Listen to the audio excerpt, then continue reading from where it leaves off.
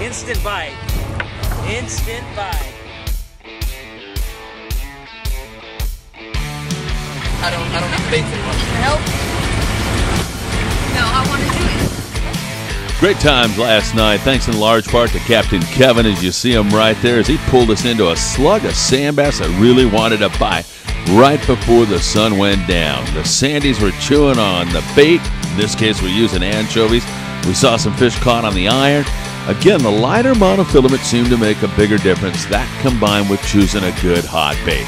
Fun times on the Native Sun. Captain Kevin doing a great job. What is it, instant? Instant. As soon as you get down there. What is it, a hot bait? Does that make a difference? Hot bait, light line may not matter right now. It's lit, the meter's lit up right now.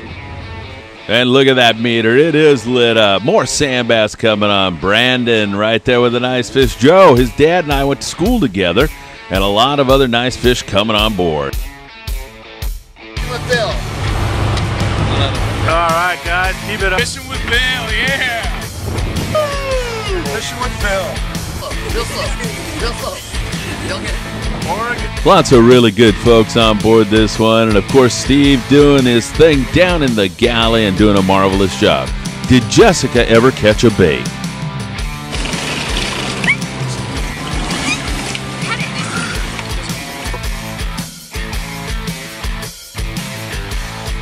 Big fish? Yeah.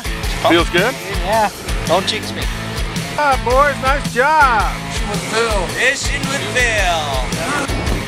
And you see the Medina brothers from Carson, California. They've become our heroes. They're such great fishermen now. One thing you're always guaranteed of is a great time on a Fishing with Phil trip, and we certainly had it with so many great people like Leroy and Jimmy and everybody else. Robert coming out and catching his first sand bass ever, and Dad right there. It was a great time, and we thank also Bass King and Pelagic for making it another spectacular night.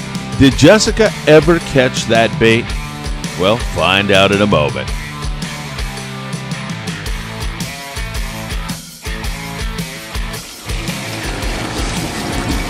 You see me getting it almost?